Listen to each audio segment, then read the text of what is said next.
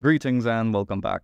Kamal here, and today we're going to be discussing this very peculiar case of the definite integral that is in fact something called the product integral.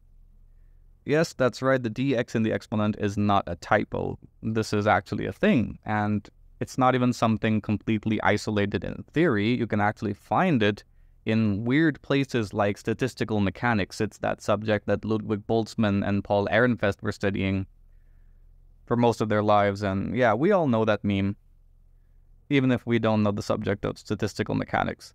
But anyway, this is something quite interesting. I did make a video on it in the past, but that was a mere introductory video followed by a couple of examples, and I didn't exactly take a deep dive into its properties, which I will do in today's video after defining it. So we have the integral from a to b of f of x to the dx. Now, how on earth can we define this thing? Here's what we know. We know the classic Riemann integral, that is the integral from a to b of f of x dx, is defined as the limit of a sum. Specifically, it's the limit of the sum over k from 1 to n of f of x sub k times delta x sub k as n approaches infinity.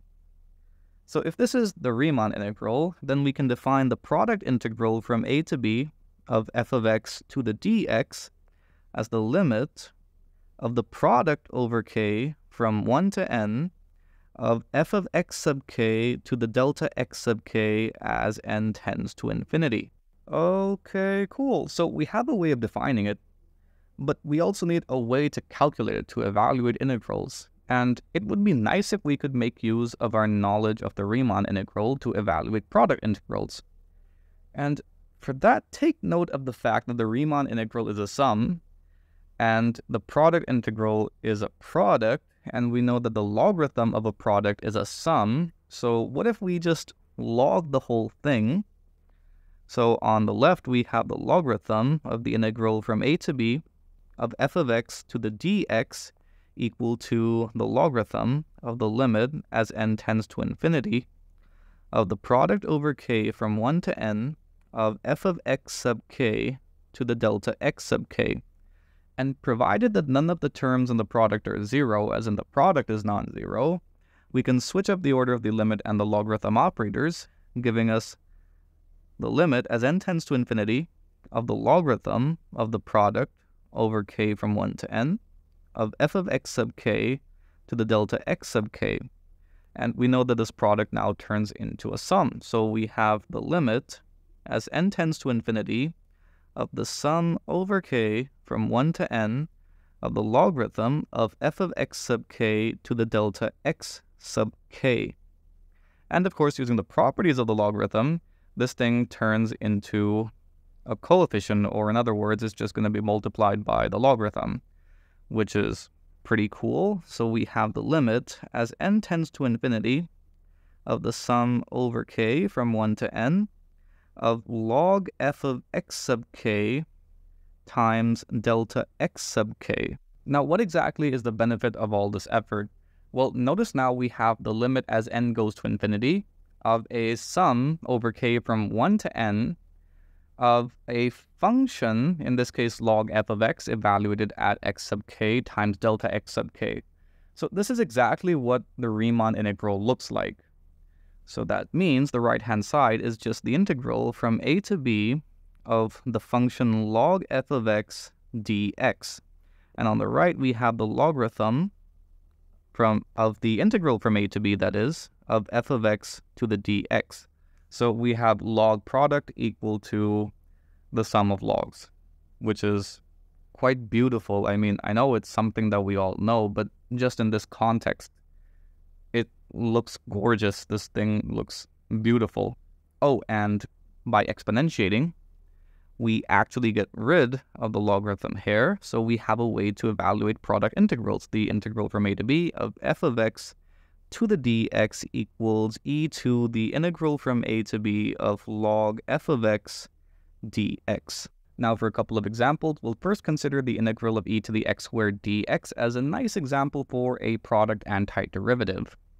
So this thing sorts out to e to the integral of log e to the x squared dx. We have some cancellation, so we have e to the integral of x squared dx, which gives us e to the x cubed by 3 plus a constant of integration c. Now, we know we can expand this as e to the x cubed by 3 times e to the c, which is just another constant. So in the case of the product integral, the antiderivative is determined up to a constant multiple, which is pretty dope. Now, what about the integral from 0 to pi by 2 of sine x to the dx, which we can write as the integral from 0 to pi by 2 of sine to the dx of x because, well, there's nothing holding us back anymore. And this thing sorts out to e to the integral from 0 to pi by 2 of log sine x dx. Now, log sine x is one of Euler's famous log trig integrals, and we know it evaluates out to pi by 2 times log 1/2. So we have e to the pi by 2 times log 1/2, which looks awesome, but we could write this in a different manner. We can write this as e to the logarithm of 1/2 to the pi by 2, and this gives us, well, some nice cancellation first up, and we have 1 to the pi by 2 divided by, or we could just write this as 1 by root 2 to the pi. Okay, cool. What about some properties of this very intriguing integral operator? First, let's introduce some notation. We have the integral of f of x to the dx, and we'll denote this by this thing. This is the product integral of the function f. Okay, cool. Now, what happens when we integrate a constant, a non-zero constant, that is? So for c being non-zero, we have the product integral of a constant c equal to e to the integral of log c dx. This equals e to the log c integral dx, which of course gives us e to the x times log c. Now again, making use of the properties of the logarithm, we have e to the log c to the x, and this implies the product integral of a constant c equals the constant of integration a times c to the x. And if we compare this result with the result for the classic Riemann integral of c with respect to x, giving us cx plus a constant a, we again see this nice pattern going from sums to products when comparing the results for the classic Riemann, which is a sum integral, to the product integral. Now, what about a power rule? That is to say, we have the product integral of x to the n. This equals e to the integral of log x to the n dx, which is e to the n times the integral of log x dx, which we can evaluate using integration by parts. This gives us e to the n times log x minus x times a constant of integration c. Okay, cool. That is quite a surprising result, I must admit.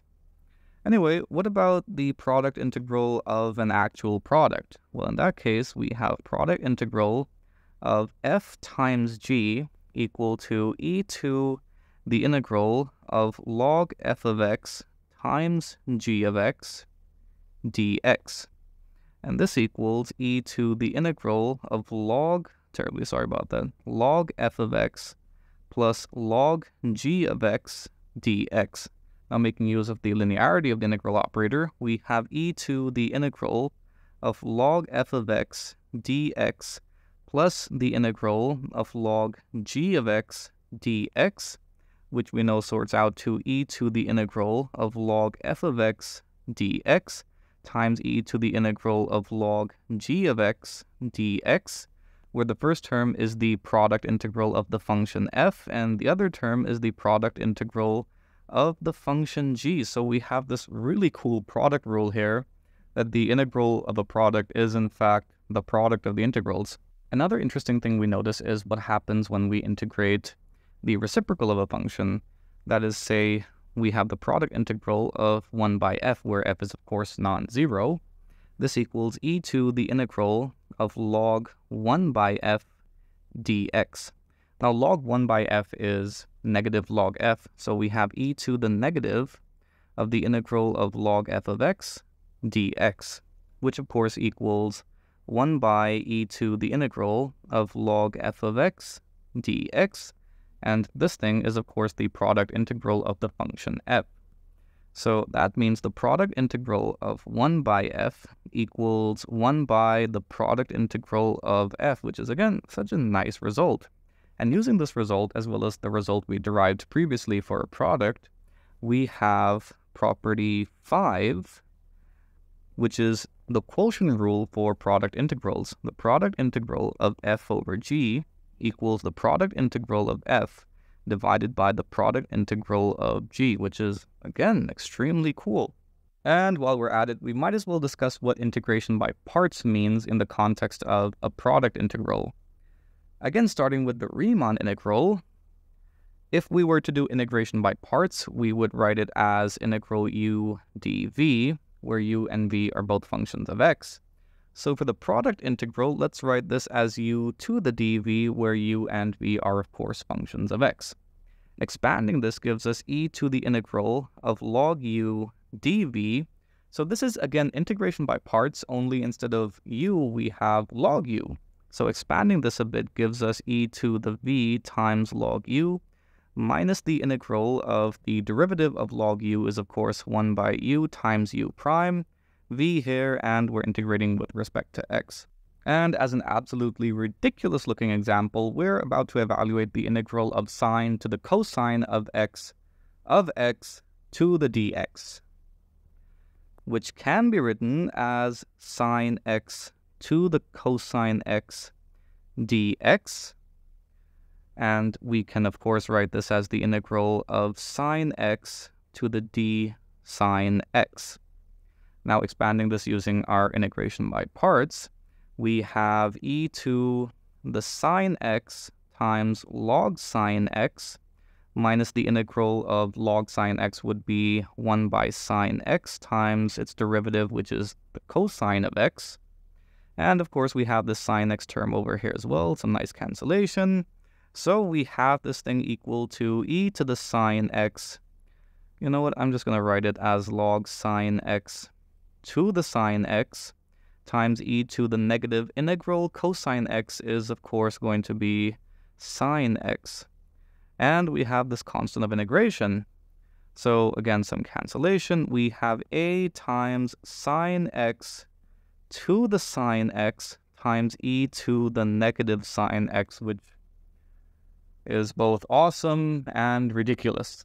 It is ridiculously awesome indeed. I hope you enjoyed the video. I hope you learned something from the video. Be sure to like and subscribe. Drop me a follow on Instagram. And in case you like the channel and the effort I'm putting out, consider supporting me on Patreon. As benefits to all my patrons, you actually get early access to my content before I upload it to YouTube. Thank you. See you next time.